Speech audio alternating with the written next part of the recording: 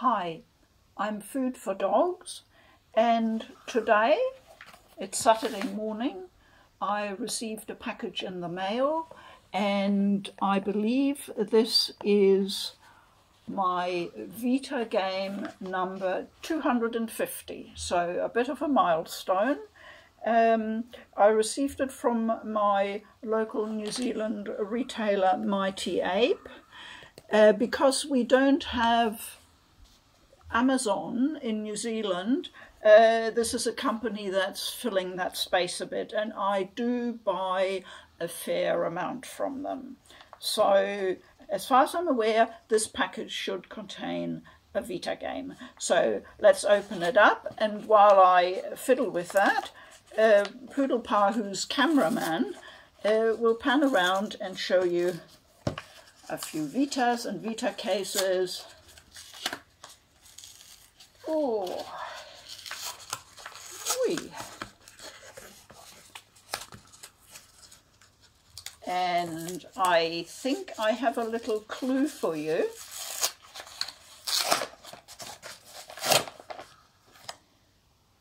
I don't know if you recognize this character, this plushie. He's called Patch, and I'll explain in a moment why he's here.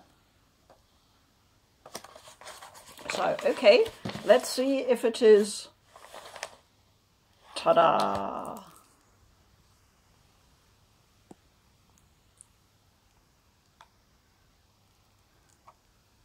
It is Summer Night 6.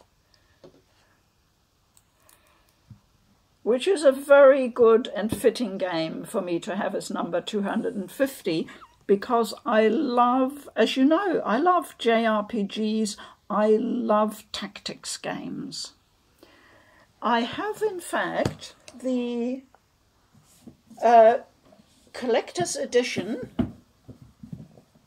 of Summer Night 6. I bought it when the game released, but for the PS4.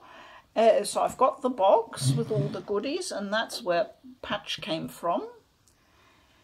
And it came with some nice stuff, including a big hardback book comprising details of all the Summer Night games, going back all the way to the early ones. So quite a bit of nostalgia there. Of course, we didn't get all the games in the West, unfortunately.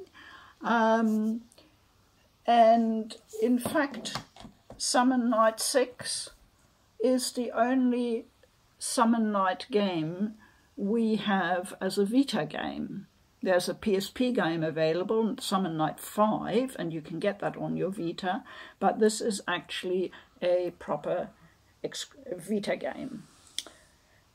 Available both on PS4 and Vita, but separately.